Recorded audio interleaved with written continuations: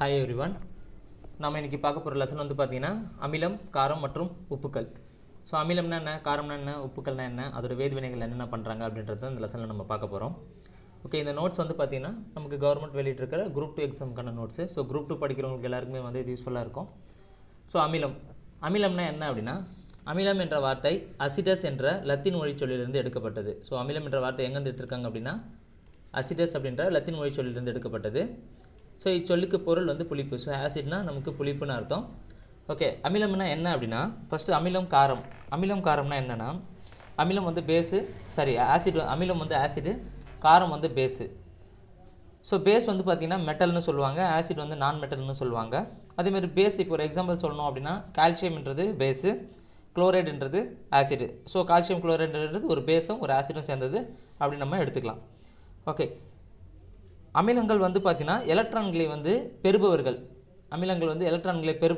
அதே மாதிரி காரங்கள் வந்து எலக்ட்ரான்களை வழங்குபவர்கள். அதனால் அவங்களை வந்து டோனர்னு சொல்லுவோம், ஆசிடை வந்து நம்ம ரிசீவர்னு சொல்லுவோம். ஓகே, இப்போது நீரில் கரைக்கும் போது ஹைட்ரஜன் அயனிகளை கொடுத்துச்சு அப்படின்னா, நீரில் கரைக்கும் போது ஹைட்ரஜன், இது ரொம்ப ரொம்ப இம்பார்ட்டன்ட். ஆசிட்னாலே நமக்கு ஹைட்ரஜன்ன்றது நமக்கு ஞாபகம் வரணும். நீரில் கரைக்கும் போது ஹைட்ரஜன் அயனிகளை கொடுக்கும் சேர்மம் அமிலம். அப்படி ஹைட்ரஜன் அயனிகளை கொடுக்காம இடற்பெயர்ச்சி செய்துச்சுனாலும், இடற்பெயர்ச்சி செய்யத்தக்க ஹைட்ரஜன்களை கொண்டிருந்தாலும் அதுவும் அமிலம். ஸோ நீரில் கரைக்கும் போது ஹைட்ரஜன் அயனிகளை கொண்டிருந்தாலும் அமிலம், அப்படி இல்லைனாலும் இடற்பெயர்ச்சி செய்யத்தக்க ஹைட்ரஜனை கொண்டுள்ள பொருள் அமிலம் அப்படின்னு சொல்கிறாங்க. ஸோ ஆனால் ஹைட்ரஜன் உள்ள எல்லா சேர்மங்களும் அமிலங்கள் அல்ல. ஹைட்ரஜனுக்கு இது எல்லாமே அமிலமானு கேட்டால் அமிலங்கள் கிடையாது. ஹைட்ரஜன் வந்து அயனியை இடப்பெயர்ச்சி செய்யவோ அல்லது நீரில் கரைக்கும் போது அயனிகளை வெளியே கொண்டு வரதோ அப்படி பண்ணால் மட்டும்தான் அது ஆசிட்னு சொல்லுவாங்க. ஓகே, இப்போ எடுத்துக்காட்டு அமோனியா NH3 மீத்தேன் CH4 வந்து பார்த்தீங்கன்னா ஹைட்ரஜன் இருக்குது, ஆனால் வந்து இதுங்க அமிலங்கள் கிடையாது. அடுத்தது வகைகள். ஸோ அமிலங்களை எப்படி பிரிக்கிறாங்க அப்படின்னா கரிம அமிலம், கனிம அமிலம்னு சொல்லிட்டு பிரிக்கிறாங்க. கரிம அமிலம் அப்படின்னா என்ன அப்படின்னா தாவரம் மற்றும் விலங்குகளிலிருந்து பெறப்படும் அமிலங்கள் கரிம அமிலங்கள் எனப்படும். ஸோ உயிருள்ள பொருட்களிலிருந்து பெறப்படும் அமிலங்கள் கரிம அமிலங்கள் எனப்படும். கனிம அமிலம் என்னென்னா தாது பொருட்களிலிருந்து பெறப்படும் பொருட்கள் கனிம அமிலங்கள் எனப்படும். தாது பொருட்கள்னா எக்ஸாம்பிள் பாறைகள், அதிலிருந்து நமக்கு கிடைக்கிற அமிலங்கள் வந்து பார்த்தீங்கன்னா நமக்கு கனிம அமிலங்கள் சொல்கிறாங்க. ஸோ கரிம அமிலங்களுக்கு எடுத்துக்காட்டு சிட்ரிக் அமிலம், பார்மிக் அமிலம். சிட்ரிக் அமிலம் வந்து நமக்கு எலுமிச்சத்துலேருந்து கிடைக்குது. பார்மிக் அமிலம் வந்து எறும்பு கடிச்சிச்சுன்னா அந்த மாதிரி இருக்கும்போது நமக்கு பார்மிக் அமிலம் தான் நமக்கு அரிக்கிற தன்மை ஏற்படுத்துது. அடுத்தது கனிம அமிலம் வந்து பார்த்தீங்கன்னா ஹைட்ரோக்ளோரிக் அமிலம் ஒரு எக்ஸாம்பிள் கொடுத்துருக்காங்க, HCl வந்து எக்ஸாம்பிள் கொடுத்துருக்காங்க.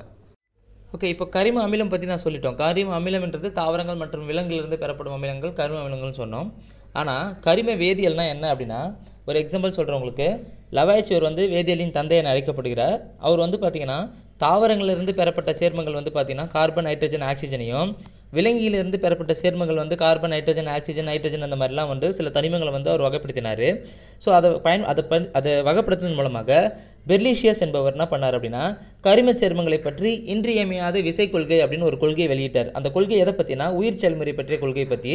ஸோ உயிருள்ள தாவரங்கள், உயிருள்ள விலங்குகளிலிருந்து தான் வந்து நமக்கு வந்து கரிம அமிலங்கள் கிடைக்குது. அதை கரிம வேதியியலாக இருந்தது கரிம அமிலங்கள் கிடைக்கிது அப்படின்றத அவர் வெளியிட்டிருக்காரு. ஆனால் 1828 ஹோலர் என்பவர், யார் வந்து அது வந்து இல்லைன்னு சொல்லி ப்ரூவ் பண்ணது அப்படின்னா ஹோலர் என்பவர் அமோனியம் சைனேட் என்ற கரிம சேர்மத்திலிருந்து, அமோனியம் சைனேட் என்ற ஒரு கரிமம் சேர்மத்திலிருந்து நமக்கு வந்து யூரியாவை வந்து அவர் கண்டுபிடிச்சார். ஸோ 1828 ஹோலர் என்பவர் அமோனியம் சைனேட் என்ற கரிம சேர்மத்திலிருந்து யூரியாவை வந்து அவர் தயாரித்தார். இதை யூரியா வந்து அவரே ஓனாக தயாரித்தது மூலமாக இது வந்து பார்த்திங்கன்னா இந்த கருத்து வந்து உயிருள்ள பொருட்களில் இருந்த கருத்துன்றது கொஞ்சம் தடைப்படுது. ஆனால் உயிர் சார்ந்த பொருட்கள்னு நம்ம சொல்லலாம். ஆனால் நமக்கு இங்கே லெசனில் என்ன கொடுத்துருக்காங்க அப்படின்னா கரிம அமிலங்கள் என்றது தாவரம் மற்றும் விலங்குகளிலிருந்து பெறப்படும் அமிலங்கள் கரிம அமிலங்கள் எனப்படும். ஸோ இது வந்து உயிர் சார்ந்த பொருட்களிலிருந்து பெறப்படும் அமிலங்களும் நம்ம கரிம அமிலங்கள்னு சொல்லலாம். அடுத்தது அமிலத்தை கார எண் அடிப்படையில் ஒரு காரத்துவ அமிலம், இரு காரத்துவ அமிலம், முக்காரத்துவ அமிலம்னு வகைப்படுத்துகிறாங்க. காரத்துவம்னு அப்படின்னா என்னென்னா இங்கே கொடுத்துருப்பாங்க பாருங்கள், இடற்பெயர்ச்சி செய்யக்கூடிய ஹைட்ரஜன் அணுக்களின் எண்ணிக்கை தான் வந்து பார்த்திங்கன்னா காரத்துவம். அப்போது இடற்பெயர்ச்சி செய்யக்கூடிய ஹைட்ரஜன் அணுக்கள் எண்ணிக்கை, அப்போது ஒரு ஹைட்ரஜன் இடப்பெயர்ச்சி பண்ணிச்சுன்னா அது ஒரு காரத்துவம், 2 ஹைட்ரஜன் இடப்பெயர்ச்சி செய்துச்சுன்னா அது இரு காரத்துவம், 3 ஹைட்ரஜன் இடப்பெயர்ச்சி செய்துச்சுன்னா அது 3 காரத்துவம் சொல்லுவாங்க. ஸோ அதை தான் இங்கே கொடுத்துருப்பாங்க. இது கரைசலில் அமிலத்தில் ஒரு மூலக்கூறு ஒரு ஹைட்ரஜன் தயாரியை தரும். ஒரு மூலக்கூறுக்கு ஒரு ஹைட்ரஜன் அயனி. ஸோ கரைசலில் ஒரு மூலக்கூறுக்கு ஒரு ஹைட்ரஜன் அயனியை தந்துச்சுன்னா அது ஒரு காரத்துவ அமிலம். எக்ஸாம்பிள் பார்த்தீங்கன்னா HCl. இந்த Hன்றது ஒரே ஒரு ஹைட்ரஜன். ஸோ இதை நம்ம தண்ணியில் கரைச்சோம் அப்படின்னா, கரைசலில் கரைச்சோம் அப்படின்னா நமக்கு ஒரே ஒரு ஹைட்ரஜன் அயனியை மட்டும் வெளியில் கொண்டு வந்துடும். அதே மாதிரி HNO3 நைட்ரிக் அமிலம். நைட்ரிக் அமிலம் வந்து பார்த்திங்கன்னா நமக்கு ஒரே ஒரு H இருக்குது, நமக்கு ஒரே ஒரு ஹைட்ரஜன் மட்டும் வெளில வரும். அதனால இது ஒரு காரத்துவ அமிலம். CH3COOH இது எல்லாம் சேர்த்து ஒன்று தான். CH3COOH அசிட்டிக் அமிலம். இது வந்து பார்த்தீங்கன்னா இந்த CH3ன்றது நமக்கு H3ன்றது பிரியாது, இங்கே இருக்கிற H மட்டும் தான் நமக்கு பிரியும். ஸோ அப்போ ஒரு ஹைட்ரஜன் அயனியை நமக்கு வெளியில் தரும். இதெல்லாம் வந்து பார்த்தீங்கன்னா ஒரு கரத்துவ அமிலம் சொல்லுவாங்க. அதே மாதிரி இரு கரத்துவ அமிலத்துக்கு பார்த்தீங்கன்னா H2 ரெண்டு இருக்குது பாருங்கள், H2H2ன்னு இருக்குல்ல, அதனால் ரெண்டு ஹைட்ரஜன் அயனியை வெளியில் கொடுக்கும்ன்றதுனால இது வந்து இரு கரத்துவ அமிலம். அதே 3 ஹைட்ரஜன் அயனியை வெளியில் கொடுத்துச்சு அப்படின்னா அது முக்காரத்துவ அமிலம். ஸோ இதுதான் வந்து பார்த்தீங்கன்னா காரத்துவம். எப்படி நமக்கு அமிலத்துக்கு காரத்துவம் சொல்கிறோமோ அதே மாதிரி காரத்துக்கு இந்த மாதிரி பிரிக்கும் போது அமிலத்துவம்னு சொல்லுவோம். ஓகே, அப்போ அமிலத்துக்கு தான் நம்ம காரத்துவம்னு சொல்கிறோம். காரத்துக்கு நம்ம காரத்துவம் சொல்கிறது கிடையாது, அமிலத்துக்கு நம்ம காரத்துவம்னு சொல்லுவோம். காரத்துக்கு பேஸுக்கு நம்ம வந்து அமிலத்துவம்னு சொல்லுவோம். ஓகேங்களா? ஸோ இது ஒரு இன்ஃபர்மேஷன். போலியோ தடுப்பு மருந்தை கண்டுபிடித்தவர் ஜோனஸ் சால்க்.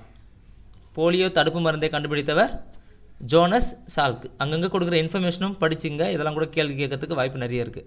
அடுத்தது அயனியாக்குதலின் அடிப்படையில். அயனியாக்குதல்னால் என்னென்னா, அதாவது ப்ளஸ்ஸு மைனஸ் அந்த மாதிரி நமக்கு வந்தால் தான் அயனியாக்குதல்னு சொல்லுவாங்க. ஸோ வலிமை மிகு அமிலங்கள்னு எதை சொல்கிறாங்க அப்படின்னா, அமிலங்கள் நீரில் முழுவதும் கரைஞ்சிச்சுன்னா அது வந்து வலிமை மிகு அமிலங்கள். ஸோ அமிலம் முழுசாக வாட்டரில் இதுவாகிடுச்சு அப்படின்னா, கரைஞ்சிச்சு அப்படின்னா அது வலிமை மிகு அமிலங்கள். பகுதி அளவு கரைஞ்சிச்சுன்னா அது வலிமை குறைந்த அமிலங்கள். ஸோ இதுதான் வந்து பார்த்திங்கன்னா அயனியாக்குதல். எடுத்துக்கிட்டு HCl வந்து வாட்டரில் முழுசாக கரைஞ்சிரும். அதே அசிட்டிக் அமிலம் வந்து பார்த்திங்கன்னா நமக்கு பகுதி அளவு தான் கரையும், CH3COOH. அடுத்தது செறிவின் அடிப்படையில். செறிவின் அடிப்படையில்னா நீரில் அமிலம் கரைக்கப்படுவதின் சதவீதம் வந்து பார்த்திங்கன்னா எந்த அளவுக்கு அதில் வந்து அடர்த்தி இருக்குது, செறிவு மிகுந்து இருக்குது, அதை பொறுத்து நமக்கு செறிவின் அடிப்படையில் பிரிக்கிறாங்க. அடர்த்தி அதிகமாக இருந்தால் செறிவு மிகுந்த அமிலம், அடர்த்தி கம்மியாக இருந்தால் அந்த சதவீதம் கம்மியாக இருந்துச்சு, அடர்த்தி சதவீதம் கம்மியாக இருந்துச்சு அப்படின்னா செறிவு குறைந்த அமிலங்கள். அவ்வளோதான். ஸோ செறிவு மிகுந்த அமிலம், செறிவு குறைந்த அமிலம். ஸோ இதெல்லாம் ஜஸ்ட் இன்ஃபர்மேஷன் தான். ஓகே, இது ரொம்ப ரொம்ப இம்பார்ட்டன்ட். ஸோ எந்த பழங்கள்லேருந்து, எந்த தாவரங்கள்லேருந்து, எந்த விலங்குகள்லேருந்து நமக்கு வந்து எந்தெந்த அமிலம் கிடைக்குது. எக்ஸாம்பிள் வந்து எலுமிச்சை ஆரஞ்சுலேருந்து, எலுமிச்சை பழத்துலேருந்து ஆரஞ்சு, இதை வந்து சிட்ரஸ் பழங்கள்னு சொல்லுவாங்க. இந்த எலுமிச்சை ஆரஞ்சுலேருந்து நமக்கு சிட்ரிக் அமிலம் கிடைக்குது. ஸோ எலுமிச்சை ஆரஞ்சுலேருந்து சிட்ரிக், இது எல்லாருக்குமே தெரியும். அடுத்தது பால்லேருந்து லாக்டிக் அமிலம். எல்லாமே இம்பார்ட்டன் தான். இந்த இதில் இருக்கிற பாக்ஸில் இருக்கிறது எல்லாமே இம்பார்ட்டன் தான், எல்லாம் நம்ம மனப்பாடம் பண்ணி தான் ஆகணும். ஸோ எலுமிச்சை ஆரஞ்சுலேருந்து நமக்கு சிட்ரிக் அமிலம், பால்லேருந்து லாக்டிக் அமிலம், எறும்பு மற்றும் தேனீக்களின் கொடுக்கலிருந்து வந்து பார்த்தீங்கன்னா பார்மிக் அமிலம். ஸோ இதுக்கு IUPAC பேர் மெத்தனானிக் அமிலம். சம்டைம் வந்து பார்மிக்னு கொடுக்காம மெத்தனாயிக்னு கொடுத்துருவாங்க.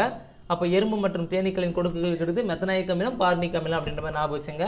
பார்மிக்கோட IUPAC பெயர் தான் மெத்தனாயிக். IUPACன்றது ஒரு இன்டர்நேஷனல் ஆர்கனைசேஷன், கெமிஸ்ட்ரிக்கு நேம் வைக்கிறது. இவங்க வைக்கிற பேர் தான் கடைசியாக ஃபைனலைஸ் பண்ணுவாங்க. ஸோ இது மெத்தனாயிக் அமிலம். பார்மிக் அமிலம்ன்றது தான் IUPAC பேர் வந்து மெத்தனாயிக் அமிலம். அடுத்தது கெட்டுப்போன வெண்ணெய். கெட்டுப்போன வெண்ணெய் வந்து பார்த்தீங்கன்னா பியூட்ரிக் அமிலம். கெட்டுப்போன வெண்ணெய் பியூட்ரிக் அமிலம். வினிகர் அசிட்டிக் அமிலம். இதோட IUPAC பேர் எத்தனாயிக் அமிலம். ஸோ மெத்தனாயிக்ன்றது பார்மிக்கு, எத்தனாயிக்ன்றது அசிட்டிக் அமிலம், CH3COOH.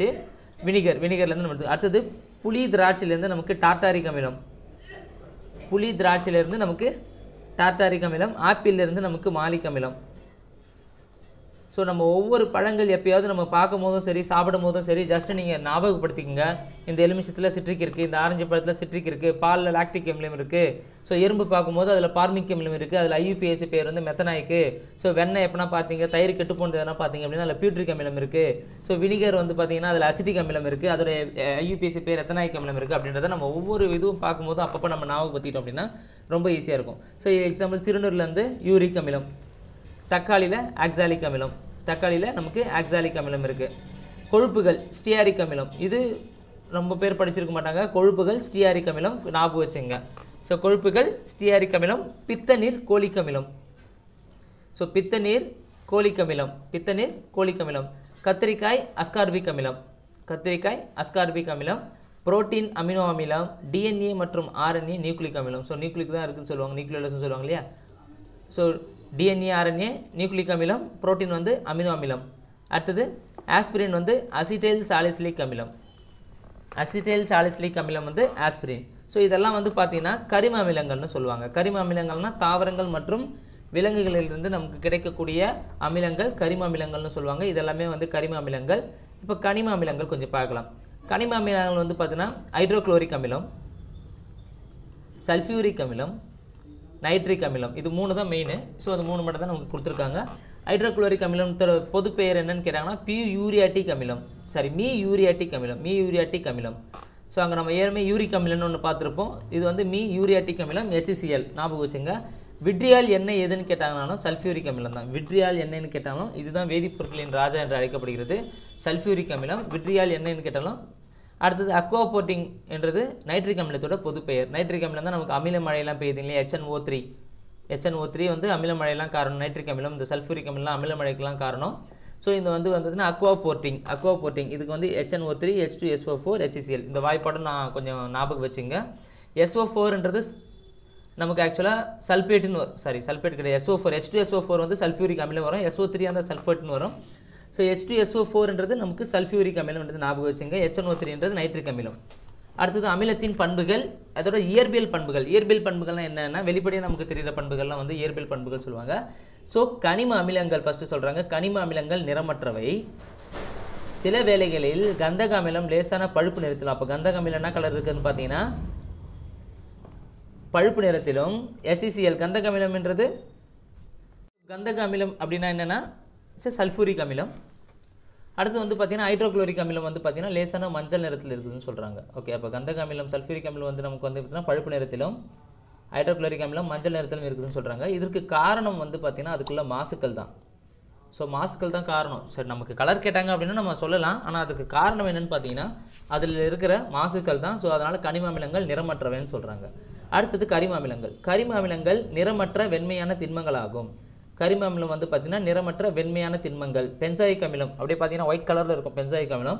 ஸோ இதுதான் வந்து பார்த்தீங்கன்னா நமக்கு சில கரிம அமிலங்கள் நிறமற்ற வெண்மையான திண்மங்கள் ஆகும். அடுத்தது சில கரிம அமிலங்களை தவிர பெரும்பாலான அமிலங்கள் நீரில் கரையும் தன்மை கொண்டவை. சில கரிம அமிலங்களை, அதாவது நமக்கு தாவரங்களிலிருந்து விளக்குகளும் கிடைக்கிறது தான் கரிம அமிலங்கள் சொல்லியிருப்போம். அதாவது உயிருள்ள பொருட்களிலிருந்து கிடைப்பது கரிம அமிலங்கள். இது பெரும்பாலும் நீரில் கரையும், ஆனால் சிலது மட்டும் நீரில் கரையும் தன்மை கொண்டவை. பெரும்பாலான அமிலங்கள், ஆனால் சிலது மட்டும் கரையாது சொல்கிறாங்க. அதே மாதிரி கனிம அமிலங்கள் மிகுந்த அரிக்கும் தன்மை கொண்டது. ஸோ நம்ம கரிமத்தை விட கனிமம் HCl H2SO4 HNO3லாம் மிகுந்த அரிக்கும் தன்மை கொண்டது. அதை கம்பேர் பண்ணும்போது இது வந்து ரொம்ப அரிக்கும். தோலை அரிப்பதோடு உலோகங்களையும் அரிக்கும் தன்மை உடையதுன்னு பார்த்தீங்கன்னா இந்த கனிம அமிலங்கள். அந்த HCl H2SO4 HNO3லாம் வந்து பார்த்தீங்கன்னா நமக்கு தோலை அரிப்பதோடு உலோகங்களையும் அரிக்கும் தன்மையுடையது. அடுத்தது அமிலங்கள் புளிப்புச்சுவை உடையது. நமக்கு தெரியும், நமக்கு அமிலங்கள் புளிப்புச்சுவை உடையது. அமிலங்களும் காரங்களும் ரெண்டுமே மின்சாரத்தை நன்கு கடத்தும். அமிலமும் மின்சாரத்தை நன்கு கடத்தும், காரமும் மின்சாரத்தை நன்கு கடத்தும். அடுத்தது வேதி பண்புகள். ஸோ அமிலங்கள் யார் கூட வினைபுரிஞ்சு என்ன தராங்க அப்படின்றது ஒரு கேள்வியாக கேட்பாங்க. ஸோ ஃபார் எக்ஸாம்பிள் அமிலங்கள் எப்படி கொஸ்டின் கேட்பாங்க அப்படின்னா, அமிலங்கள் உலோகத்துடன் வினைபுரிந்து டேஷை வெளியேற்றுகிறது அப்படின்னு கொடுத்துட்டு கீழே hydrogen, oxygen, carbon di oxide, H2O அந்த மாதிரி ஆப்ஷன் கொடுத்துருவாங்க. ஸோ அப்படி கொடுத்துட்டாங்க அப்படின்னா நமக்கு தெரியணும் அமிலங்கள் உலோகத்துடன் வினைபுரிந்தால் ஹைட்ரஜன் வாயுவை வெளியேற்றுகிறது. ஸோ எப்படின்னா ஜிங்க்ன்றது ஒரு உலோகம், அது கூட H2SO4 நம்ம பண்ணுறாங்க அப்படின்னா, ஸோ நார்மலாக இது வந்து உலோகத்தோட அமிலம் வந்து மிக்ஸ் ஆகுது. அப்போ கண்டிப்பாக H2 வெளில போயிடும். மீதி பேலன்ஸ் இருக்கிற ஃபார்முலா நீங்கள் எடுத்து எழுதினாலே நமக்கு மூலக்கூறு வாய்ப்பாடு வந்து எழுத தெரிஞ்சிச்சுன்னா ஈஸியாக நம்ம எழுதிட்டு போயிடலாம். இந்த மூலக்கூறு வாய்ப்பாடு நான் உங்களுக்கு அடுத்த கிளாஸில் இன்னும் கொஞ்சம் கிளியராக எக்ஸ்பிளைன் பண்ணுறேன். ஸோ மூலக்கூறு வாய்ப்பாடு எப்படி எழுதுறது, ஸோ எது வந்து +1 எது +2 எது +3 அயனிகள், எது -1 -2 அயனிகள் அப்படின்றதெல்லாம் நமக்கு லிஸ்ட்டில் கொடுத்துருக்காங்க ஒரு லெசனில். ஸோ அதில் எக்ஸ்பிளைன் பண்ணும்போது உங்களுக்கு கொஞ்சம் ஈஸியாக இருக்கும். இப்போத்துக்கு தெரிஞ்சுங்க, அமிலங்கள் உலோகத்துடன் வினைபுரிஞ்சிச்சுன்னா நமக்கு ஹைட்ரஜன் வாயுவை வெளியேற்றுகிறது. அதே அமிலங்கள் காரங்களுடன் வினைபுரிந்துச்சு அப்படின்னா உப்பும் நீரும் உருவாகிறது. ஸோ உப்பும் நீரும் வந்து உருவாகிறது வந்து பார்த்தீங்கன்னா காரங்களுடன் வினைபுரியும் போது இது வந்து நடுநிலையாக்கல் வினைன்னு சொல்லுவாங்க. இதே தான் காரமும் அமிலத்தோட வினைபுரின்னு சொல்லிட்டு கீழே கொடுத்துருப்பாங்க. அப்பயும் இதே உப்பு நீர் தான். ஸோ அமிலங்கள் காரங்களோட வினைபுரிஞ்சிச்சுன்னா அங்கே வந்து நமக்கு உப்பு வந்து கிடைக்கும். அதாவது அமிலங்கள் வந்து ஒரு pH ஸ்கேல்னு சொல்லுவாங்க. அந்த pH ஸ்கேலுக்கு 7க்கு பிலோ இருந்துச்சுன்னா அதெல்லாம் அமிலங்கள், காரங்கள் வந்து 7க்கு மேலே இருந்துச்சுன்னா அதெல்லாம் காரங்கள்னு சொல்லுவாங்க. ஸோ அமிலமும் காரமும் ஒன்றா ஆகும்போது அங்கே நடுநிலையாக்கல் வினை ஏற்படுது. அதன் மூலமாக நமக்கு வந்து ஒரு சாதாரண உப்பு அப்படின்றது நமக்கு கிடைக்குது அப்படின்னு எடுத்துக்கலாம். ஸோ உப்பும் நீரும் நமக்கு உருவாகிறது. ஸோ அமிலம் வந்து HCl, காரம் வந்து NaOH எடுத்துருக்காங்க. இந்த HCலேருந்து இந்த NaOH நம்ம இது பண்ணோம் அப்படின்னா நமக்கு வந்து சோடியம் ஹைட்ராக்சைடு கூட ஹைட்ரோகுளோரிக் அமிலத்தை மிக்ஸ் பண்ணோம் அப்படின்னா நமக்கு என்ன கிடைக்குது அப்படின்னா நீர் வெளியில் போயிடுது, H2O வந்து போயிடும். அப்போ நமக்கு சாதாரண உப்பான சோடியம் குளோரைட் நமக்கு கிடைக்குது. ஓகே, அடுத்தது அமிலங்கள் கார்பனேட் உப்புகளுடன் வினைபுரிந்து. ஸோ அமிலங்கள் வந்து கார்பனேட் உப்போட வினைபுரிஞ்சிச்சுன்னா நமக்கு என்ன கிடைக்கும்? கார்பன் டை ஆக்சைடு வாயுவை வெளியேற்றுகிறது. அப்போ கார்பனேட் உப்பு, கார்பன் டை ஆக்சைடு வாயு அப்படின்ற மாதிரி ஞாபகம் வச்சுங்க. So example Na2CO3, Na2CO3 HCl chloric hydrochloric அமிலம். Na2னா சோடியம் கார்பனேட். சோடியம் கார்பனேட்டோட எதுக்கு இந்த Na2 போட்டிருக்காங்க, CO3 போட்டிருக்காங்க அப்படின்றதெல்லாம் நம்ம வந்து இப்போ பார்க்க வேண்டாம். இப்போ பார்த்தோன்னா அதுக்கு ஒரு கிளாஸ் எடுக்கிற மாதிரி இருக்கும். அதனால் உங்களுக்கு அடுத்த கிளாஸில் கண்டிப்பாக நான் அதை எக்ஸ்பிளைன் பண்ணுறேன். ஏன் Na2 வருது, ஏன் CO3 வருது அப்படின்றதெல்லாம். ஸோ Na2CO3 + 2HCl கூட சேர்த்தோம் அப்படின்னா நமக்கு கார்பன் டை ஆக்சைடு வாயுவை வெளியேற்றுகிறது. அப்போ கூட என்ன கிடைக்குது? உப்பும் நீரும் கிடைக்குது. அப்போ அமிலங்கள் கார்பனேட் உப்புகள் வினைபுரிந்தால் நமக்கு உப்பு கிடைக்குது, நீர் கிடைக்குது, கார்பன் டை ஆக்சைடை வெளியேற்றுகிறது. அதே மாதிரி அமிலங்கள் கார்பன் வினைபுரிந்தால் நமக்கு உப்பு கிடைக்குது, H2O-வை வெளியேற்றுகிறது. அமிலங்கள் உலோகத்துடன் வினைபுரிந்தால் நமக்கு என்ன கிடைக்குது? உப்பு கிடைக்குது, H2O-வை வெளியேற்றுகிறது, ஹைட்ரஜன் அயனியை வெளியேற்றுகிறது. ஸோ இதுதான் வந்து பார்த்தீங்கன்னா அமிலங்கள் என்னென்னா வேதி பண்புகள். ஓகே, அடுத்தது வந்து பார்த்தீங்கன்னா ஒரு இன்ஃபர்மேஷன் கொடுத்துருக்காங்க. உலகிலேயே வலிமையான அமிலம் வந்து HFSO3 ஹைட்ரோஃப்ளோரோ சல்ஃபியூரிக் அமிலம். ஸோ ரொம்ப ரொம்ப ரொம்ப வலிமையான அமிலம் கேட்டிங்கன்னா நம்ம சல்ஃபியூரிக் அமிலம்ன்றது நமக்கு தெரியும், கூட எக்ஸ்ட்ராவாக சேர்த்துங்க ஹைட்ரோஃப்ளோரோ சல்ஃபியூரிக் அமிலம்ன்றது தான் உலகிலேயே வலிமையான அமிலம். அடுத்தது இதெல்லாம் வந்து கருத்து கோட்பாடுகள். ஒருத்தர் அமிலங்கள் காரங்கள் பற்றி அவங்களோட கருத்துக்களை வெளியிட்டிருப்பாங்க. ஸோ லவாய்ச்சர் என்றவர் என்ன சொல்லியிருப்பார் அப்படின்னா ஆக்சிஜன் அனைத்து அமிலங்களுக்கும் அடிப்படை தேவைன்னு சொல்லியிருப்பார். அப்போது அவரோட பீரியடில் ஆக்சிஜன் இருக்கிற அமிலங்கள் தான் வந்து ஃபைண்ட் அவுட் பண்ணிக்கிறதுனால அவர் அந்த மாதிரி கருத்தை சொல்லியிருக்காரு. ஸோ அதுக்கப்புறம் ஆக்சிஜன் இல்லாத அமிலங்களையும் கண்டுபிடிச்சிருக்காங்க. அதனால் இந்த கருத்து ஃபெயிலியர்.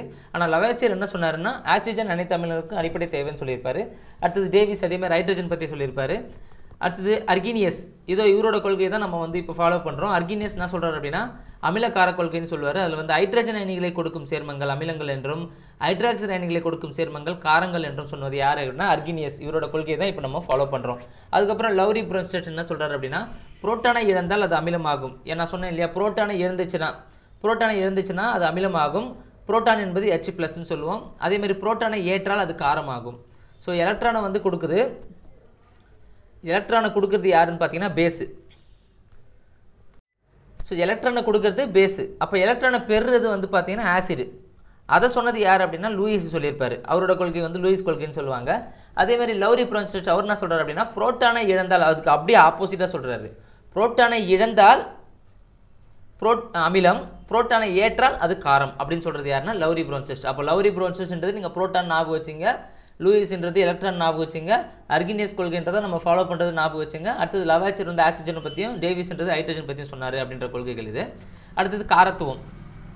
நம்ம மேலே ஒரு காரத்துவம், இரு காரத்துவம், முக்காரத்துவம் படித்தோம் இல்லையா, அந்த காரத்துவம் பற்றி சொல்கிறாங்க. சேம் நம்ம படித்து தான் திரும்பி இருக்கணும்னு நினைக்கிறேன். ஒரு மூலக்கூறு அமிலத்தில் எத்தனை இடப்பெயர்ச்சி செய்யும் அயனிகள் உள்ளனவோ அதுவே அந்த அமிலத்தின் காரத்துவம் ஆகும், நமக்கு தெரியும். அடுத்தது வலிமை மிகுந்த அமிலம் என்னன்னா நீரில் கரைக்கும் போது முழுமையாக பிரிந்து அயனிகளை தந்தால் அது வலிமை மிகு அமிலம். முழுமையாக பிரிந்து அயனிகளை தந்தால் அது வலிமை மிகு அமிலம். அது முழுமையாக கரையில் பகுதியளவு கரைஞ்சிச்சுன்னா அது வலிமை குறைந்த அமிலம். அடுத்தது சேர்மத்தில் அமிலத்தின் செறிவு அதிகமாக காணப்படுத்துது அடர் அமிலம் சொல்லுவாங்க. சேர்மத்தில் அமிலத்தின் செறிவு குறைவாக இருந்துச்சுன்னா அது நீர்த்த அமிலம்னு சொல்லுவாங்க. அடர் அமிலத்தை கூட வெப்பமீள் வினை பண்ண அப்படின்னா நீர்த்த அமிலம் கிடைக்குது அப்படின்னு சொல்கிறாங்க. அவ்வளோதான், இதெல்லாம் நமக்கு தெரிஞ்சது தான். அடுத்தது அமிலத்தின் பயன்கள். ஸோ கனிம அமிலத்தின் பயன்கள் என்ன, கரிம அமிலத்தின் பயன்கள் என்ன? கனிமம்னா லெபார்ட்டரியில் தயார் பண்ணுறது, அப்போது வேதியியல் ஆய்வுக்கூடங்களில் பயன்படுகிறது, பெட்ரோலிய சுத்திகரிப்பில் பயன்படுகிறது. ஸோ பெட்ரோலிய சுத்திகரிப்பில், வேதியியல் ஆய்வுக்கூடங்களில், உலோகங்களை தாதுக்களிலிருந்து பிரித்தெடுக்க, அப்புறம் சாயம், உரம், வெடிபொருள் மற்றும் வாசனை திரவியங்கள் தயாரிக்க பயன்படுகிறது.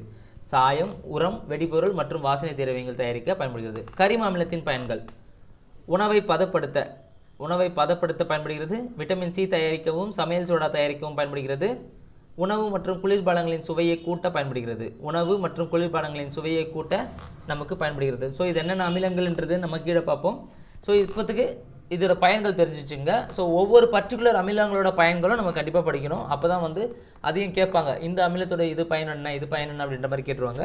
இப்போத்துக்கு ஓவராலாக நமக்கு கனிம அமிலத்தோட பயன்கள் என்ன, கரிம அமிலத்தோட பயன்கள் என்னன்னு கொடுத்துருக்காங்க. அடுத்தது காரங்கள். இப்போ நம்ம அடுத்தது பார்க்க போகிறது காரங்கள். காரங்களுக்கு முன்னாடி வந்து பார்த்திங்கன்னா கொஞ்சம் அமிலங்கள் பற்றி கொடுத்துருக்காங்க. ஸோ அதை பார்த்துட்டு போயிடலாம். ஸோ சல்ஃபியூரிக் அமிலம், நைட்ரிக் அமிலம் இதெல்லாம் வந்து அமில மழை அப்படின்னு சொல்லுவாங்க. ஸோ சாதாரணமாக நம்ம பெய்கிற மழையோட pH மதிப்பு வந்து பார்த்திங்கன்னா தூய நீர்த்து வந்து 7ன்னு இருக்கும். சல்ஃபியூரிக் அமிலம், ஆண்ட்ரிக் அமிலம் அந்த மாதிரி கலந்து நமக்கு மழை பெஞ்சிச்சு அப்படின்னா அதோட pH மதிப்பு குறைஞ்சிருக்கும். அது வந்து அமில மழை அப்படின்னு சொல்லுவாங்க. ஸோ அமில மழை வந்து பார்த்திங்கன்னா நமக்கு ஒரு விதமான நோய்களை ஏற்படுத்தும். சில பாறைகள் வந்து அரிப்புத்தன்மையை ஏற்படுத்தும். சில பில்டிங்லாம் வந்து கரைக்கிற அளவுக்கு கூட தன்மை இருக்குது. அடுத்தது வந்து ஹைட்ரோஃப்ளோரிக் அமிலம். ஹைட்ரோஃப்ளோரிக் அமிலம்ன்றது கண்ணாடியை கரைக்க. ஸோ ஹைட்ரோஃப்ளோரோ சல்ஃபியூரிக் அமிலம் வந்து நம்ம பார்த்தோம். ஹைட்ரோஃப்ளோரோ சல்ஃபியூரிக் அமிலம் உலகிலேயே வலிமையான அமிலம். அதே மாதிரி ஹைட்ரோஃப்ளோரிக் அமிலம் அப்படின்னு கொடுத்துருக்காங்க இங்கே. இது கண்ணாடியை கரைக்க. ஸோ அது வேற இது வேற.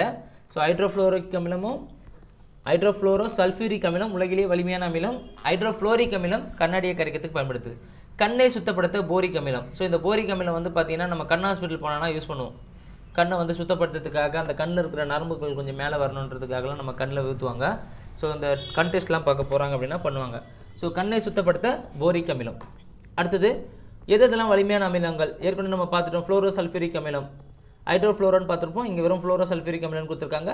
ஸோ ஹைட்ரோஃப்ளோரோ தான் இது. ஹைட்ரோஃப்ளோரோ சல்ஃபியூரிக் அமிலம் தான் உலகிலேயே வலிமையான அமிலம். அதை தான் இங்கே கொடுத்துருக்காங்க, HFSO3. ஸோ ஹைட்ரோஃப்ளோரோ சல்ஃபியூரிக் அமிலம். அடுத்தது நைட்ரிக் அமிலம், அதுக்கப்புறம் சல்ஃபியூரிக் அமிலம், அதுக்கப்புறம் ஹைட்ரோக்ளோரிக் அமிலம். இது எல்லாமே வந்து வலிமையான அமிலங்கள். ஆர்டர் வைஸில் கொடுத்துருவாங்க. வரிசைப்படுத்துக அப்படின்னு கொடுத்துட்டு ஹைட்ரோக்ளோரிக் அமிலம், நைட்ரிக் அமிலம், சல்ஃபியூரிக் அமிலம், ஃப்ளோரோ சல்ஃபியூரிக் அமிலம், ஃப்ளோரோ சல்ஃபியூரிக் அமிலம், நைட்ரிக் அமிலம், ஹைட்ரோக்ளோரிக் அமிலம், சல்ஃபியூரிக் அமிலம், அந்த மாதிரி மாற்றி கொடுத்துருவாங்க. ஸோ அந்த வரிசையை பார்த்துங்க. ஃபஸ்ட்டு HFSO3, அதுக்கப்புறம் நைட்ரிக்கு, அதுக்கப்புறம் சல்ஃபியூரிக்கு, அதுக்கப்புறம் ஹைட்ரோக்ளோரிக் அமிலம். அடுத்தது வலிமை குறைந்த அமிலங்கள். வலிமை குறைந்த அமிலங்கள்லாம் என்னன்னா அசிட்டிக் அமிலம். நமக்கு வலிமை குறைந்த அமிலத்துக்கு அங்கே எக்ஸாம்பிள் அதுதான் கொடுத்துருந்தாங்க, CH3COH. அதுதான் மிக மிக வலிமை குறைந்த அமிலம் நம்ம எடுத்துக்கணும். அடுத்தது பாஸ்பாரிக் அமிலம், கார்பானிக் அமிலம். ஸோ தெரிஞ்சுக்கங்க, பாசு காரு அந்த மாதிரி ஞாபகம் வச்சுங்க. பாஸ்பாரிக் அமிலம், கார்பானிக் அமிலம், அசிட்டிக் அமிலம். அடுத்தது காரங்களின் வகைப்பாடுகள். ஸோ காரங்கள்லாம் என்னென்னு பார்த்தலாம் மேலே. காரங்கள் அப்படின்னா ஆல்கலி என்ற சொல்லின் பொருள் தாவர சாம்பல் ஆகும். ஸோ காரங்கள்னா ஆல்கலின்னு சொல்கிறாங்க. ஸோ அந்த சொல்லியோட பொருள் வந்து தாவர சாம்பல். இது ஆல்குவெலி அப்படின்ற அரேபிய சொல்லிலிருந்து எடுக்கப்பட்டது. ஸோ ஆல்கலினாலும் காரங்கள்னு சொல்கிறாங்க. அதே மாதிரி அதுக்கோட பொருள் வந்து தாவர சாம்பல். ஆல்குவெலி என்ற அரேபிய சொல்லிலிருந்து பெறப்பட்டது. எல்லா ஆல்களிலும் காரங்கள் அல்ல. எல்லா ஆல்களிலும் காரங்கள், சாரி, எல்லா ஆல்களிலும் காரங்கள், ஆனால் எல்லா காரங்களும் ஆல்கலிகள் அல்ல. இது ரொம்ப ரொம்ப இம்பார்ட்டன்ட். நமக்கு கொடுத்துருவாங்க, எல்லா ஆல்களிலும் காரங்கள், ஆனால் எல்லா காரங்களும் ஆல்கலிகள் அல்ல. ஆல்கலி அப்படின்னா என்னென்னா நீரில் கரையும் காரங்கள் தான் நம்ம ஆல்கலின்னு சொல்லுவோம். ஆனால் எல்லா காரங்களும் நீரில் கரையுமான்னு கேட்டால் அதாவது நீரில் கரையும் காரங்கள் வந்து நம்ம ஆல்கலிகள் சொல்லுவோம். ஆனால் ஆல்கலிகள் எல்லாமே அப்போ காரங்கள் தான். ஆனால் காரங்கள் வந்து பார்த்திங்கன்னா நமக்கு எல்லா காரங்களும் ஆல்கலிகள் அல்ல அப்படின்றது ஒரு கருத்து. அடுத்தது இந்த தாவர சாம்பல்னு சொல்கிறாங்க இல்லையா, ஆல்கலி, இதோட பெரும் பகுதி பார்த்திங்கன்னா சோடியம் கார்பனேட்டும் பொட்டாசியம் கார்பனேட்டும் தான் அடைஞ்சிருக்கும். ஸோ இந்த தாவர சாம்பல் ஆல்கலியோட பெரும் பகுதி வந்து பார்த்திங்கன்னா தாவர சாம்பலின் பெரும் பகுதி வந்து பார்த்திங்கன்னா சோடியம் கார்பனேட்டும் பொட்டாசியம் கார்பனேட்டும் ஆகும். ஸோ இப்போ நம்ம அடுத்தது வந்து காரங்கள் வந்து பார்த்திங்கன்னா இதோட வரையறை கொடுத்துருக்காங்க. நம்ம ஏற்கனவே வந்து அமிலத்துக்கு என்ன பார்த்தோம் அப்படின்னா நீர்ம கரைசல்களில் ஹைட்ரஜன் அயனிகளை தரவல்ல இது வந்து பார்த்திங்கன்னா நமக்கு வந்து அமிலம்னு பார்த்தோம். இங்கே வந்து நீர்ம கரைசல்களில் ஹைட்ராக்சைடு அயனிகளை தரவல்ல உலோக ஆக்சைடு மற்றும் ஹைட்ராக்சைடு சேர்மங்கள் காரங்கள் எனப்படும். ஹைட்ராக்சைடு கொடுத்துச்சுன்னா OH கொடுத்துச்சு அப்படின்னா அது வந்து பார்த்திங்கன்னா காரம். ஹைட்ரஜன் கொடுத்துச்சுன்னா அது வந்து அமிலம். அவ்வளோதான் வித்தியாசம். ஸோ இதுக்கு ரெண்டுத்துக்கும் வந்து ஹைட்ரஜன் தெரிஞ்சிருக்கணும், ஹைட்ராக்சைடு தெரிஞ்சிருக்கணும். ஓகேங்களா. ஸோ அடுத்தது வந்து பார்த்திங்கன்னா நீர்ம கரைசல்களில் ஹைட்ராக்சைடு அயனிகளை தரவல்ல, அதை ஞாபகம் வச்சுங்க. ஓகே. அடுத்தது காரங்களின் வகைப்பாடுகள். எப்படி நம்ம அமிலத்தின் வகைப்பாடுகள் பார்த்தோமோ அதே மாதிரி காரங்களின் வகைப்பாடுகள். நீரில் முழுவதும் கரைஞ்சால் அது வந்து பார்த்திங்கன்னா வன்காரம் சொல்கிறாங்க. பகுதியளவு கரைஞ்சால் மென்காரம். ஸோ வன்காரம்ன்றது நமக்கு NaOH சோடியம் ஹைட்ராக்சைடு கொடுத்துருக்காங்க, potassium hydroxide. So sodium hydroxide, potassium hydroxide வந்து பார்த்திங்கன்னா வன்காரங்கள். அடுத்தது வந்து பகுதி அளவு பார்த்திங்கன்னா நமக்கு NH4OH COOH கால்சியம் ஹைட்ராக்சைடு கொடுத்துருக்காங்க. ஸோ இதெல்லாம் வந்து NH4னா நமக்கு ammonium hydroxide. So ammonium ஹைட்ராக்சைடும் calcium ஹைட்ராக்சைடும் நமக்கு கொடுத்துருக்காங்க மென்காரத்துக்கு.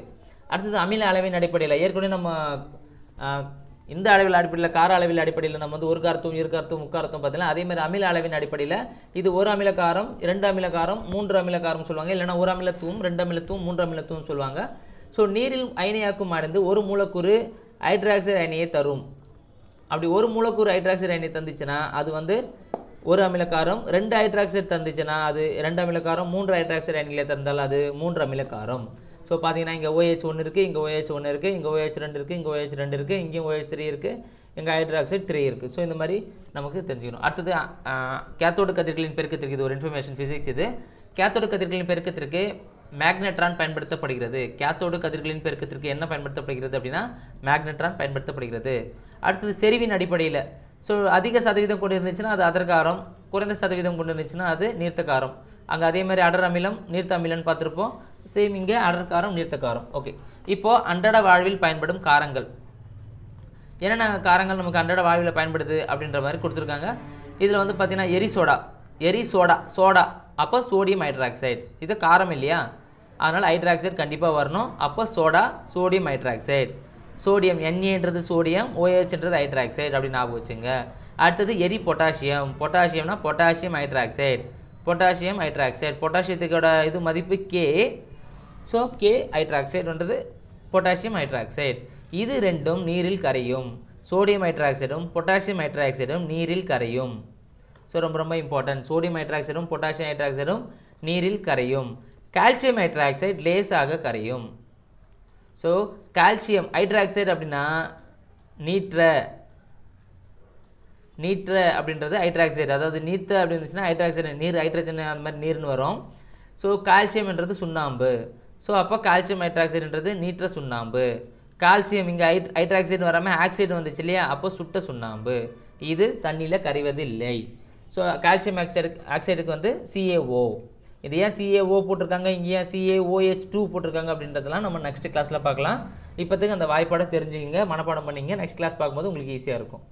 அடுத்தது இரும்பு ஹைட்ராக்சைடு வந்து பார்த்தீங்கன்னா ஃபெரிக் ஹைட்ராக்சைடு. ஃபெரிக் அப்படின்னா இரும்புன்னு அர்த்தம், ஹைட்ராக்சைடுன்றது OH. ஸோ Fe, இரும்போட இது வந்து FeOH3. அடுத்தது மெக்னீஷியம் ஹைட்ராக்சைடுக்கு மெக்னீஷியம் பால்மம் வந்து magnesium hydroxide, magnesium MgOH2. So இது மூணும் வந்து கால்சியம் ஆக்சைடு, இரும்பு ஹைட்ராக்சைடு, மெக்னீஷியம் ஹைட்ராக்சைடுலாம் நீரில் கரைவதில்லை. நீரில் கரையிறதுன்னு பார்த்தீங்கன்னா சோடியம் ஹைட்ராக்சைடும் பொட்டாசியம் ஹைட்ராக்சைடும். பகுதியளவு லேசாக கரையிறது வந்து பார்த்தீங்கன்னா கால்சியம் ஹைட்ராக்சைடு லேசாக கரையும். அடுத்தது இதோட காரங்களோட இயற்பியல் பண்புகள் பார்க்கலாம். காரங்கள் வந்து நிறமற்றவை, மணமற்றவை. ஆனால் காரங்கள் வந்து நிறமற்றவை மணமற்றவைன்னு சொல்கிறாங்க, அங்கேயும் அதே தான் சொல்கிறாங்க. ஆனால் அமிலங்கள் வந்து ஹைட்ரோக்ளோரிக் அமிலம் வந்து பார்த்தீங்கன்னா மஞ்சள் நிறத்திலையும், சல்ஃபியூரிக் அமிலம் வந்து பழுப்பு நிறத்திலையும் இருக்குன்னு சொல்லியிருக்காங்க. ஆனால் அதற்கான காரணங்கள் மாசுக்கள்னு சொன்னாங்க. இங்கே வந்து இரும்பு மற்றும் தாமிர ஹைட்ராக்சைடுகள் ஒரு குறிப்பிட்ட நிறத்தை பெற்றிருக்கும். அப்போ இரும்பும் தாமிர ஹைட்ராக்சைடுகளும் ஒரு குறிப்பிட்ட நிறத்தை பெற்றிருக்கும்னு சொல்லிட்டாங்க. அப்போ இரும்புன்றது நமக்கு பிளாக் கலர் அந்த மாதிரி இருக்கலாம், தாமிர கலர் வந்து பார்த்திங்கன்னா ஒரு செம்மண் கலர் அந்த மாதிரி இருக்கலாம். ஸோ காரங்கள் அதே மாதிரி காரங்கள் கசப்புனாலே நமக்கு காரங்கள். காரங்கள் அரிக்கும் தன்மை உடையது. அதே மாதிரி அமிலங்களும் அரிக்கும் தன்மை உடையது. வலிமை மிகு அமிலங்கள் அதிகமாக அரிக்கும், தோலியை அரிக்கிற தன்மை இருக்குது. ஸோ காரங்களும் அரிக்கும் தன்மை உடையது. காரம்னா ஒரு எக்ஸாம்பிள் சும்மா மிளகாப்பொடி எடுத்து போட்டுக்கிட்டா காரம்னா அவன் அரிக்கல, அதுதான் சொல்ல வராங்க. அடுத்தது சோப்பு மற்றும் எண்ணெய் போன்று தொடுவதற்கு வழவழப்பாக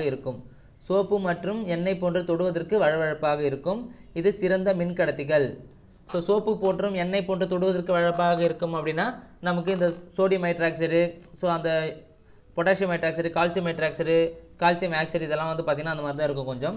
ஸோ சோப்பு மற்றும் எண்ணெய் போன்று தொடுவதற்கு வழவழப்பாக இருக்கும். சிறந்த மின்கடத்திகள், அமிலமும் சிறந்த மின்கடத்திகள், காரமும் சிறந்த மின்கடத்திகள். ஹைட்ராக்சைடு தொகுதியை பெற்றிருக்கும். எல்லாத்துலேயும் ஹைட்ராக்சைடு தொகுதி இருந்தால் தான் அது காரங்கள். இதுதான் இயற்பியல் பண்பு. உலோகம் இல்லாத ஒரே ஹைட்ராக்சைடு அம்மோனியம் ஹைட்ராக்சைடு.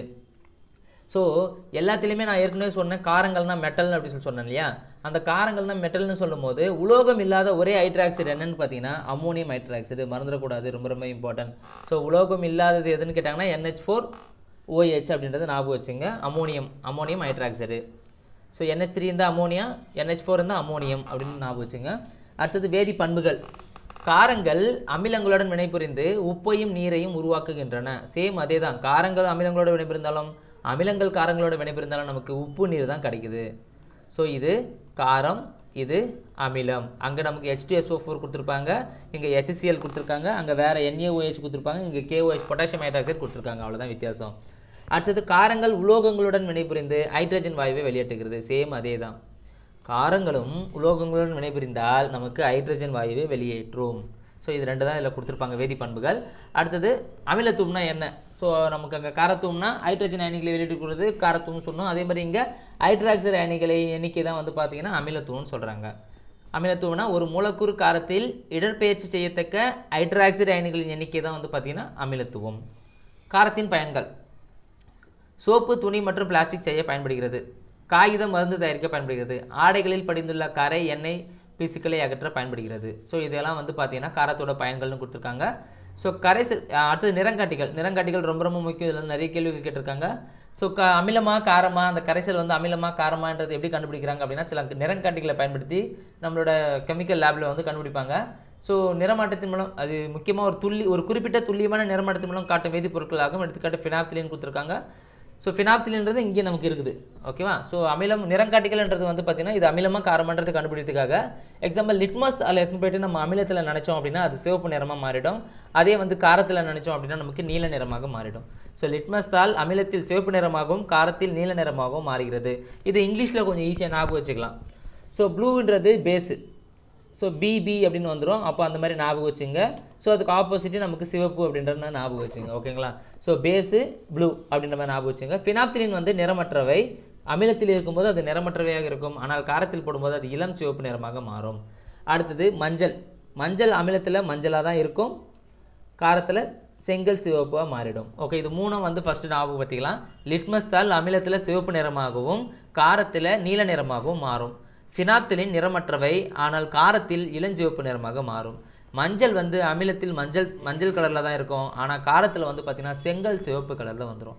அதுக்கப்புறம் பீட்ரூட் சாறு, மெத்தில் ஆரஞ்சு. ஸோ பீட்ரூட் சாரும் மெத்தில் ஆரஞ்சும் ஒரே பண்பு தான். அமிலத்தில் போடும்போது அது இளஞ்சிவப்பு நிறமாக மாறும். பீட்ரூட் சாரும் மெத்தில் ஆரஞ்சும் அமிலம் போடும்போது இளஞ்சிவப்பு நிறமாகவும் காரத்தில் போடும்போது மஞ்சள் கலராகவும் மாறும். ஸோ ரெண்டுமே ஒரே தான். பீட்ரூட் சாரும் மெத்தில் ஆரஞ்சும் நீங்கள் ஒன்றா ஞாபகம் வச்சுங்க. இளஞ்சிவப்பு மஞ்சள். அடுத்தது சிவப்பு முட்டைகோசு சாறு வந்து பார்த்திங்கன்னா சிவப்பு கலராகவும். ஸோ முட்டைகோசு சாறு ஞாபகம் வச்சுங்க. முட்டைகோசு சாறு வந்து பார்த்திங்கன்னா சிவப்பு நிறமாகவும் அமிலத்தில் இருக்கும்போது பச்சை நிறமாகவும் காரத்தில் இருக்கும்போது நமக்கு தெரியும். ஸோ அவ்வளோதான். அடுத்தது உப்புக்கள். ஸோ உப்புக்கள் என்னென்னா இதில் வந்து உப்புக்கள்னால் NaCl மட்டும் உப்புன்னு சொல்லலை அவங்க. ஸோ எதெல்லாம் நம்ம வந்து இந்த இடத்துல பிரிக்கும் போது நமக்கு கிடைக்குதோ அது எல்லாமே உப்புக்கள் சொல்கிறாங்க. ஸோ அமிலமும் காரமும் சேர்ந்து நடுநிலையாக்கல் வினையும் போது நமக்கு உப்புக்கள் கிடைக்குதுன்னு சொல்லுவாங்க. பொதுவாக ஒரு அமிலமும் காரமும் நடுநிலையாக்கல் வினையில் ஈடுபடும் போது உருவாகுவதே உப்புக்கள். அயனி சேர்மங்களே உப்புக்கள் நடுநிலையாக்கல் வினை நடைபெறுவது வெப்பம் வெளியிடப்படுகிறது. ஸோ இது மூலமாக நமக்கு என்ன வெளியிடப்படுதுன்னா வெப்பம் வெளியிடப்படுகிறதுன்னு சொல்கிறாங்க. ஸோ எளிய உப்புக்கள் அப்படின்னு சொல்லிட்டு ஒரு 6 கொடுத்துருப்பாங்க. சரி, உப்புக்கள் சொல்லிட்டு வகைகள் வந்து ஒரு 6 கொடுத்துருக்காங்க. அது என்னென்ன உப்புக்கள்ன்றதை பார்க்கணும். ஃபஸ்ட்டு எளிய உப்புக்கள்னால் sodium chloride, potassium chloride, sodium sulphate. So இதெல்லாம் எளிய உப்புக்கள்னு சொல்கிறாங்க. எளிய உப்புக்கள்னால் சாதாரண உப்புக்கள் அப்படின்ற மாதிரி எடுத்துங்க. அடுத்தது அமில உப்புக்கள். கொஞ்சம் அமிலத்தன்மை இருந்துச்சுன்னா அதில் வந்து அமில உப்புக்கள். இது வந்து sodium by sulphate, potassium by sulphate, sodium by carbonate. இது எல்லாமே கொஞ்சம் பைன்னு இருக்குது, அதனால் ஞாபகம் வச்சுங்க. ஸோ எளிய உப்புக்கள் வந்து sodium chloride, potassium chloride, sodium sulphate.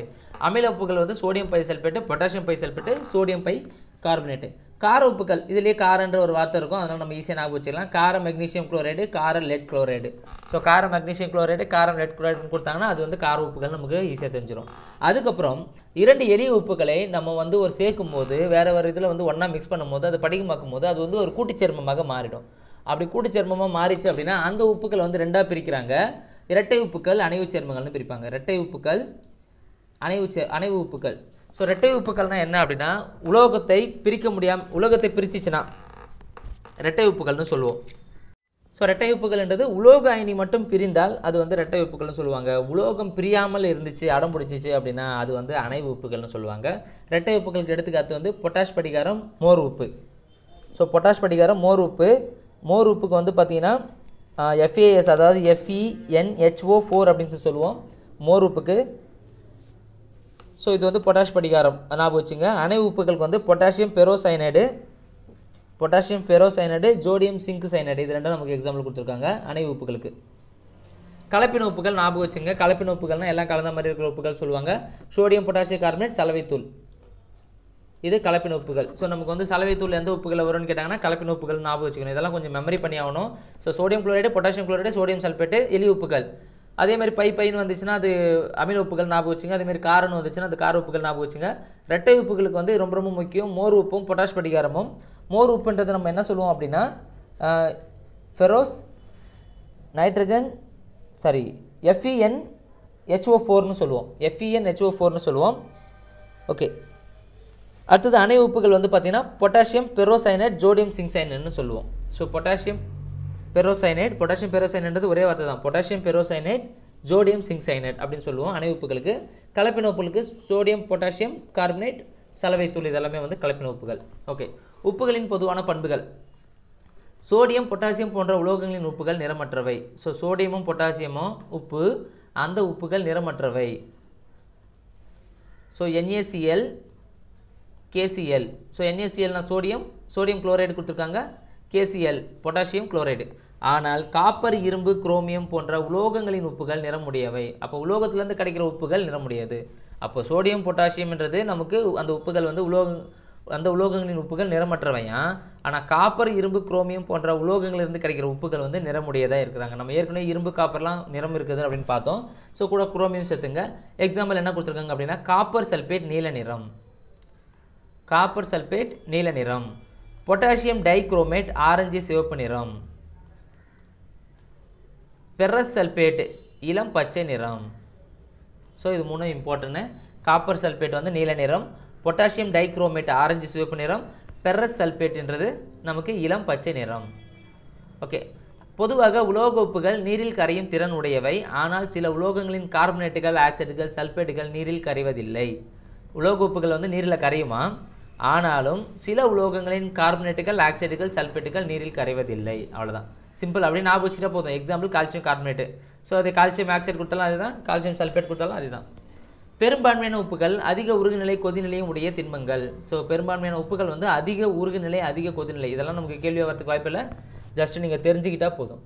உலோக உப்புகளின் நீர்ம கரைசல்கள் சிறந்த மின்கடத்திகள் ஆகும். ஸோ எல்லாமே சிறந்த மின்கடத்தி தான் உலோக உப்புகளில் இருக்கிற நீர்ம கரைசல்கள். இப்போ உப்புல இருக்கிற நீர்ம கரைசல்கள் மின்கடத்திகள்னு சொன்னால் அது தப்பு. உலோக உப்புகளின் நீர்ம கரைசல்கள் சிறந்த மின்கடத்திகள் ஆகும். ஸோ அதுதான் வந்து சரியாக இருக்கும். அடுத்தது சாதாரண உப்பு, அதுக்கு பேர் என்ன, அதுக்கான வாய்ப்பாடு என்ன அப்படின்றது கொடுத்துருக்காங்க. ஸோ அதுக்கப்புறம் உப்புகளின் பயன்கள். சோடியம் குளோரைடு, சோடியம் குளோரைடுன்றது சாதாரண உப்பு. சலவை சோடா, சோடியம் கார்பனேட்டு. சலவை சோடா நீரேற்றப்பட்ட சோடியம் கார்பனேட்டு. நீரேற்றப்பட்ட அப்படின்னா 10 மூலக்கூறுகள், 10 வாட்டர் மூலக்கூறுகளோட சேரும் போது தான் இந்த சோடியம் கார்பனேட் வந்து சலவை சோடாவாக மாறுது. ஓகேங்களா. Na2CO3 + 10 H2O கூட சேரும்போது இது வந்து ஒரு சலவை சோடாவாக மாறுகிறது. அடுத்தது ரொட்டி soda, sodium by carbonate. Bleaching powder, calcium Axiom chloride. So calcium Axiom குளோரைடுன்னு உங்களுக்கு தெரிஞ்சிட்டாலே போதும், இந்த வாய்ப்பாடை நீங்கள் எழுதிடலாம். ஸோ வாய்ப்பாடை நீங்கள் வந்து ஜஸ்ட்டு தெரிஞ்சு பார்த்து வச்சுக்கோங்க. இந்த வாய்ப்பாடு வந்து நம்ம அடுத்த கிளாஸில் பார்க்கும்போது எப்படி எழுதுறதுன்றதை நம்ம பார்க்கலாம். அடுத்தது கால்சியம் கார்பனேட்டு, சுண்ணாம்புக்கல். ஸோ சுண்ணாம்புன்றனாலே நமக்கு வந்து கால்சியம்னு வந்துடும். ஸோ பார்த்துங்க, சுண்ணாம்புன்றனாலே கால்சியம் கார்பனேட்டு. ஸோ கால்சியம் ஹைட்ராக்சைடுனா நமக்கு நீர்த்த சுண்ணாம்பு, கால்சியம் ஆக்சைடுனா நமக்கு சுட்ட சுண்ணாம்பு, அந்த மாதிரி ஞாபகம் வச்சுங்க. Sodium nitrate, சிலிசால்பீட்டர். சிலிசால்பீட்டர்ன்றது sodium nitrate. Hypo, sodium தயோசல்பேட்டு, sodium தயோசல்பேட்டு. So இந்த மாதிரி புதுசாக இருக்கிறத மட்டும் கொஞ்சம் நீங்கள் இந்த மூலக்கூறு வாய்ப்பாடு ஞாபகம் வச்சுங்க. இதெல்லாம் ரொம்ப ரேர் தான் கேட்கறதுக்கு. ஸோ அடுத்தது வந்து பார்த்தீங்கன்னா எப்சம் உப்பு, பாரிசாந்து, நீல விட்ரியால். எப்சம் உப்பு வந்து நீரேற்றப்பட்ட மெக்னீசியம் சல்பேட்டு. அடுத்தது பாரிசாந்து வந்து நீரேற்றப்பட்ட கால்சியம் சல்பேட்டு. நீல விட்ரியால் அதாவது மயில் துத்தம் சொல்லுவாங்க, இது copper sulphate. Okay, copper sulphate தான் நமக்கு வந்து என்ன கலரில் இருக்கும், நீல கலரில் இருக்கும். அதனால தான் நீல விட்ரியால்னு சொல்கிறது. அது அப்படியே ஞாபகம் வச்சுங்க. பாரிசாந்து கால்சியம் சல்பேட்டு, எப்சம் உப்பு மெக்னீசியம் சல்பேட்டு. ஓகேங்களா. ஸோ அடுத்தது மெக்னீசியம் சல்பேட்டுன்றது MgSO4, இது 7 H2O கூட சேருதுன்னு சொல்கிறாங்க. கால்சியம் சல்பேட்டு ½ H2O கூட சேருது. அடுத்தது காப்பர் சல்பேட்டு வந்து பார்த்திங்கன்னா இது வந்து கால்சியம் சல்பேட்டு, இது வந்து copper sulphate. Ca calcium, Cuன்றது copper. இது வந்து 5 H2O மூலக்கூறுகளோட சேரும்போது நமக்கு நீரேற்றப்பட்ட காப்பர் சல்பேட்டாக மாறுது, நீல விட்ரியால் மயில் துத்தமாக மாறுகிறது. இந்த வாட்டர் நம்ம நீக்கிட்டோம் அப்படின்னா கண்டிப்பாக இந்த நீல கலர் போகிறதுக்கான வாய்ப்பு இருக்கும். அதுதான் வந்து காப்பர் சல்பேட்டோட ஸ்பெஷல். அடுத்தது உப்புகளின் பயன்கள். சோடியம் குளோரைடு சாதாரண உப்பு, ஊறுகாய், மீன், இறைச்சி, காய்கறி போன்றவை கெடாமல் பாதுகாக்க பயன்படுகிறது. நம்ம வீட்டில் யூஸ் பண்ணுற சாதாரண உப்பு இதுக்கெல்லாம் பயன்படுது. அவ்வளோதான், முடிஞ்சிச்சு. சோடியம் பென்சாய்ட் உணவு கெடாமல் பாதுகாக்கப்படுகிறது. சோடியம் பென்சாய்ட் என்ற உப்பு உணவு கெடாமல் பாதுகாக்கப்படுகிறது. சேம் உப்பு மாதிரியே தான் உணவு கெடாமல் பாதுகாக்கப்படுகிறது. கால்சியம் கார்பனேட் சுண்ணாம்பு கட்டி செய்ய பயன்படுகிறது. ஸோ கால்சியம்னாலே சுண்ணாம்பு. ஸோ சுண்ணாம்பு கட்டி செய்யறதுக்கு கால்சியம் கார்பனேட் பயன்படுகிறது. சில்வர் நைட்ரேட் முடிச்சாயம் தயாரிக்க பயன்படுகிறது. Silver nitrate, so silver nitrate அப்படின்னு ஞாபகம் வச்சுங்க. சில்வர் நைட்ரேட் வந்து முடிச்சாயம் தயாரிக்க பயன்படுகிறது. இது மட்டும் கொஞ்சம் ஞாபகம் வச்சுங்க, மற்றதெல்லாம் நம்ம கேட்டால் ஈஸியாக சொல்லிடலாம். இந்த சில்வர் நைட்ரேட்ன்றது முடிச்சாயம் தயாரிக்க பயன்படுகிறது. அடுத்தது பாரில் சாந்து. நம்ம இங்கே பார்த்துருப்போம் பாரில் சாந்துன்னு சொல்லிட்டு, பாரிஸ் சாந்து, சாரி பாரில் கிடையாது, பாரிஸ் சாந்து தான், அங்கேயும் தப்பாக கொடுத்துருப்பாங்க. நீரேற்றப்பட்ட கால்சியம் சல்பேட் தான் பாரிஸ் சாந்து. அப்போ பாரிஸ் சாந்து வந்து கால்சியம் சல்பேட். கால்சியம்னாலே நமக்கு தெரியும் எலும்பு முறிவு. அப்படி கால்சியம்னாலே எலும்பு பற்களுக்கான ஒரு வகையான இது விட்டமின் சொல்லுவாங்க. ஸோ பாரிஸ் சாந்துன்றது எலும்பு முறிவு சிகிச்சையில் பயன்படுகிறது. Calcium sulphate, நீரேற்றப்பட்ட calcium sulphate. So நீரேற்றப்பட்ட calcium சல்பேட்னா எத்தனை மூலக்கூறுகள்னு பார்த்து வச்சுக்கணும். அரை H2O, ஆஃப் H2O நமக்கு இருக்கணும். அடுத்தது ரொட்டி சோடா. ரொட்டி சோடான்றது நம்ம ஏற்கனவே பார்த்துருப்போம், வயிற்றில் அமிலத்தன்மையை குறைக்கும் ஆன்டாசிட் மருந்துகள். ஸோ இதுதான் ரொம்ப முக்கியம். ரொட்டி சோடான்றது பேக்கிங் பவுடர்னு நினைக்கிறேன். ஸோ ரொட்டி சோடான்றது ஆன்டாசிட் மருந்துகள் தயாரிக்க பயன்படுகிறது. வயிற்றில் அமிலத்தன்மையை குறைக்கும் ஆன்டாசிட் மருந்துகள் தயாரிக்க பயன்படுகிறது. சோடியம் நைட்ரேட் துப்பாக்கி தூள் மற்றும் பட்டாசுகள் செய்ய பயன்படுகிறது. துப்பாக்கி தூள் மற்றும் பட்டாசுகள் வந்து சோடியம் நைட்ரேட் மூலமாக நமக்கு தயாரிக்கப்படுறாங்க. அடுத்தது பொட்டாஷ் படிகாரம் தோல் பதனிடுதலிலும் காகிதங்களின் தரத்தை உயர்த்துவதிலும் பயன்படுகிறது. ஸோ நிறமூன்றியாகவும் பயன்படுகிறதுன்னு கொடுத்துருக்காங்க. தோல் பதனிடுதல், காகித தரத்திலும் நிறமூன்றியாகும். ஸோ இதெல்லாம் இந்த உப்புக்களோட பயன்கள். எக்ஸாம்பிள் இப்போ சில்வர் நிட்ரோட பயன் என்னன்னு கொடுத்துட்டு ஆப்ஷன் கொடுத்தாங்க அப்படின்னா முடிச்சாயம். பாரிஸ் சாந்து எலும்பு முறிவு சிகிச்சையில் பயன்படும் உப்பின் பெயர் என்ன அப்படின்னு கேட்டுட்டு நமக்கு நிறைய உப்புகள் பேர் கொடுத்துடலாம். அது பாரிஸ் சாந்து. அடுத்தது ஆன்டாசிட் மருந்துகள் தயாரிக்க பயன்படும் உப்பின் பெயர் என்னன்னு கொடுத்துட்டு நமக்கு ரொட்டி சோடான்னு கொடுக்கலாம். அப்படி இல்லைன்னா அதுக்கான இதுவும் கொடுத்துடலாம். நம்ம ரொட்டி சோடாக்கான வாய்ப்பாடும் கொடுத்துடலாம். Na2HCO3 கொடுத்துடலாம். ஸோ அது நம்ம தெரிஞ்சு வச்சுக்கணும். Na2HCO3ன்றது நமக்கு சோடியம் பை கார்பனேட்டு, ரொட்டி சோடாக்கு sodium by carbonate. So sodium by carbonate எந்த உப்புலாம் வரும் அப்படின்னு பார்த்தீங்கன்னா அமில உப்புகளில் வரும். அடுத்தது pH அளவீடு. ஸோ pH அளவீடு அப்படின்னா ஒரு கரைசலின் அமிலம் அல்லது காரத்தின் வலிமையை அக்கரைசலின் ஹைட்ரஜனின் செறிவின் அடிப்பில் அளவிடுதலே pH அளவீடு. pH அளவீடுனா ஒரு ஸ்கேல் மாதிரி. ஸோ இதுதான் இந்த ஸ்கேல்னு வச்சுங்க. இங்கே இருந்துச்சு அப்படின்னா அது ஒரு தூய வாட்டர். ஸோ 7க்கு உள்ளே இருந்துச்சுன்னா எல்லாமே ஆசிடு, 7க்கு அப்புறமா இருந்துச்சுன்னா எல்லாமே பேஸு. இதுதான் வந்து கொஞ்சம் மெயினாக சொல்லுவாங்க. ஸோ காரங்கள்ன்றது இங்கே ஆல்கலின்னு கொடுத்துருக்காங்க பாருங்கள், ஆசிடு அமிலம்ன்றது ஆசிட்னு கொடுத்துருக்காங்க. ஸோ இது வந்து பார்த்தீங்கன்னா pHோட மதிப்பு 7 இருந்துச்சு அப்படின்னா அது ஒரு நடுநிலை கரைசல். pHோட மதிப்பு 7 இருந்துச்சுன்னா அது ஒரு நடுநிலை கரைசல். இதை வந்து pH அளவீட்டை யார் அறிமுகப்படுத்தினாங்கிறத பார்த்துக்கலாம். SPL சாரன்சன் என்பவர் pH அளவீட்டை அறிமுகப்படுத்தினார். ஸோ சாரன்சன் என்றவர் தான் pH அளவீட்டை அறிமுகப்படுத்தினது யாருன்னா சாரன்சன். அடுத்தது pH = 7 இருந்துச்சுன்னா அது நடுநிலை, அது வந்து சாதாரண உப்பான்னு சொல்லலாம் நம்ம. அடுத்தது pH வந்து 7 விட குறைவாக இருக்குது அப்படின்னா அது அமில கரைசல், 7 விட அதிகமாக இருக்குது அப்படின்னா அது ஒரு காரக்கரைசல். இதை மட்டும் இப்போதுக்கு தெரிஞ்சுட்டா போதும். ஸோ அமில கரைசல், காரக்கரைசல். லகாரிதம் 10 வந்துச்சுன்னா 1ன்னு வரும் அது ஆன்சரு. ஸோ அதெல்லாம் நமக்கு தேவை கிடையாது. இது மட்டும் நீங்கள் தெரிஞ்சுங்க. இது நம்ம வந்து ஒரு மேக்ஸ் பார்க்கும்போது நம்ம ஜஸ்ட்டு சொல்லி விட்றேன், அதை அப்படியே ஃபாலோ பண்ணிங்க. நடுநிலை கரைசல் வந்து pH = 7, அமில கரைசல் pH வந்து கம்மியாக இருக்கும், காரக்கரைசல் pH 7 விட அதிகமாக இருக்கும். ஓகே. அடுத்தது OH அயனிகளை கருத்தில் கொண்டால் pOH கணக்கீட்டை கீழ்கண்டவாறு குறிப்பிடலாம். ஸோ சேம் அதே தான். இங்கே ஒன்று கொடுத்துருப்பாங்களே, pH கொண்டா இந்த மாதிரி குறிப்பிடலாம், OH இருந்தால் இந்த மாதிரி குறிப்பிடலாம் சொல்கிறாங்க. இங்கே வந்து -log10 H+ன்னு இருக்குது, இங்கே -log10 OH- ன்னு இருக்குது. ஸோ ஹைட்ரஜன்னா ப்ளஸ்ஸு, OHனா மைனஸு, அதை ஞாபகம் வச்சுங்க, அவ்வளோதான். ஓகே. அடுத்தது ஸோ இங்கே வந்து இங்கே போகும்போது அமிலத்தன்மை அதிகரிக்கும். இங்கேருந்து அதாவது ஒரு எக்ஸாம்பிள் இதெல்லாமே வந்து பார்த்திங்கன்னா வலிமை மிகு அமிலங்கள்னு சொல்லுவாங்க. ஸோ இதெல்லாமே வலிமை மிகு அமிலங்கள். அதே மாதிரி இங்கேருந்து நம்ம வந்து இதெல்லாம் வலிமை மிகு காரங்கள்னு சொல்லலாம். ஸோ இங்கே இருக்கிறதுலாம் வந்து பார்த்திங்கன்னா வலிமை குறைந்த அமிலங்கள், வலிமை குறைந்த காரங்கள்னு சொல்லுவாங்க. இது வலிமை குறைந்த காரங்கள்னு சொல்லலாம், இதெல்லாம் வலிமை குறைந்த அமிலங்கள்னு சொல்லலாம். ஆனால் இந்த லாஸ்ட்டில் இருக்கிறதெல்லாம் வந்து பார்த்திங்கன்னா வலிமை மிகு அமிலங்கள், இது வலிமை மிகு காரங்கள். ஸோ அதை பேஸ் பண்ணி தான் நமக்கு அங்கே வலிமை குறைந்த அமிலங்கள், வலிமை. இந்த டேபிள் கூட நீங்கள் ஜஸ்ட்டு பார்த்து தெரிஞ்சு வச்சுங்க எது எங்கெங்கே இருக்குதுன்றது உங்களுக்கு யூஸ்ஃபுல்லாக இருக்கும், அண்டர்ஸ்டாண்ட் ஆகிறதுக்கு கொஞ்சம் ஈஸியாக இருக்கும். ஸோ அமிலத்தன்மை அதிகரிக்கிறது, இந்த படம் எப்படிலாம் போகுது, அமிலத்தன்மை அதிகரிக்கிறது, காரத்தன்மை அதிகரிக்கிறது, நடுநிலைத்தன்மை, அதை தான் இங்கே மென்ஷன் பண்ணியிருக்காங்க. அடுத்தது pHன் முக்கியத்துவம். இதோட முக்கியத்துவம் என்ன அப்படின்னா நம்ம மனுஷன்லேயே வந்து நம்மளோட ரத்தத்தில் pH இருப்பு என்னன்னு கேட்டாங்கன்னா 7.3 to 7.4ன்னு கொடுத்துருப்பாங்க. நம்ம ரத்த சுழற்சி லெசன் படிக்கும் போது அதை படிச்சிருப்போம். இங்கே 7.35 7.45ன்னு கொடுத்துருக்காங்க. ஸோ எப்படியும் 7.3 to 7.4ன்றது ஞாபகம் வச்சுங்க. அடுத்தது நம்ம pH மதிப்பை கொண்டு மனிதனின் உடல்நலம் கணிக்கப்படுகிறது. நம்மளோட உடல்நலம் நல்லா இருக்குதா இல்லையான்றதை pH மதிப்பு வச்சு கண்டுபிடிக்கிறாங்க. நம்மளோட pH மதிப்பு எவ்வளோ அப்படின்னா 6.9. ஸோ மனிதனின் pH மதிப்பு 6.9. சரி மனிதனோட pH மதிப்பு 6.9 கிடையாது. pH மதிப்பு அங்கங்கே அளவு பண்ணுவாங்க. இப்போ நம்ம நாக்கில் உமிழ்நீரில் ஒரு pH மதிப்பு இருக்கும்.